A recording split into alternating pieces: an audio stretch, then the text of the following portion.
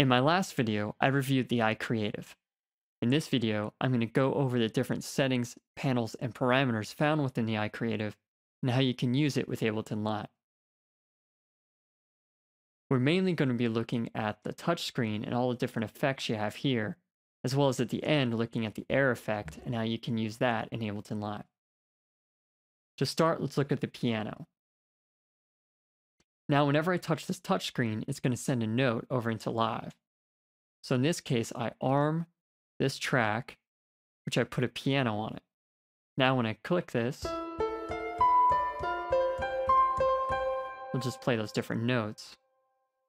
And this bank setting here is actually your octaves.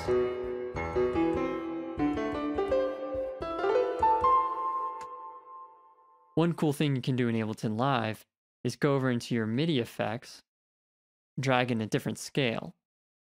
So in this case, let's do a C minor, drag this in.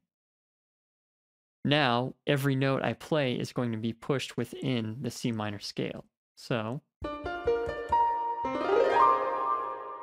that makes it really easy to just jam out and play live within a certain scale. Next, we'll be looking at the pad.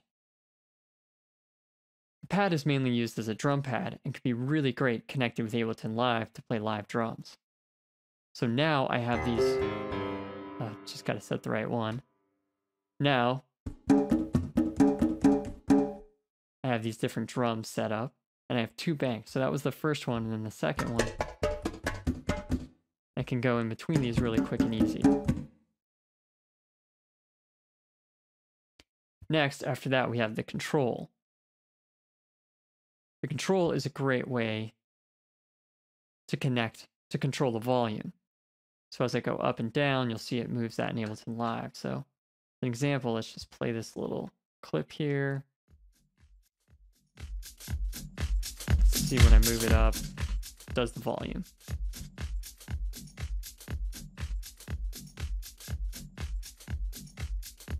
Next, we'll look at the next panel, which is the XY. In XY, you can set to any parameter. And in this case, I did it to this grain delay. And now, creates that cool effect. And there are multiple different banks on this one. There's up to these 8 different banks. All right, let's stop that clip. And next, we're going to look at the arpeggiator. Here, each one of these represents a different arpeggiation pattern that's been made in MIDI on the i-creativ. So now when I click it,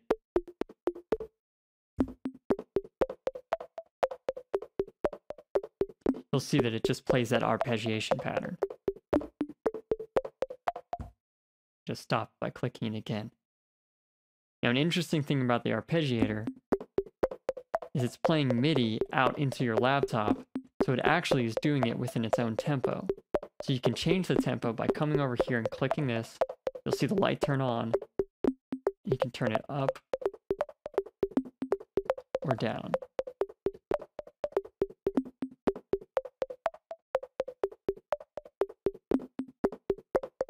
And now remember what tempos you were at for those different banks. So the last one we're going to look at of these panels is the clip.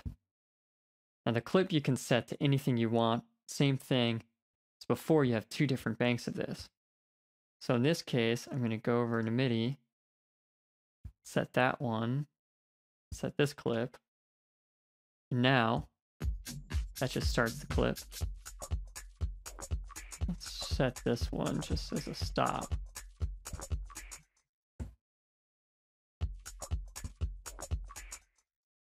Now, with just these parameters, you have tons of different things you can do, all sorts of different effects, controls, you can do the volume, piano, and so on.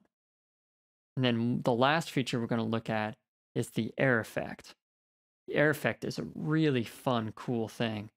I showed it in the review before, but now I'm going to show you how you use it in Ableton Live. So now let's go start this clip. And what I did on the master track, I have these 2 different auto filters, and I can go to the first one, which I said is the first AirEffect. Now, Really smooth and easy way to create this effect. I can go to the second one and do a high pass. And you can have 10 of these, so you can do a delay, a reverb, all sorts of different things, like a dry wet type of a thing. And it just opens up whole new worlds in your live set.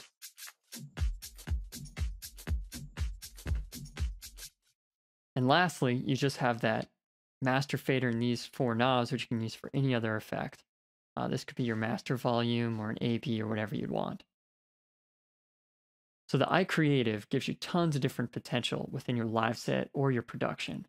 Adds a whole new layer and is really fun to just play with, super intuitive and easy to work with Ableton. Now this live set that I've created to show off the i-creativ, I'm just going to put on my website, subaqueousmusic.com, where you can download it for free. And it's set already for the presets on the i-creativ, so you can just get an i-creativ, download the set, and play around with all these different parameters I've shown you. So hopefully this was a very helpful if you already have the i-creativ, or show you the potential if you don't have one yet.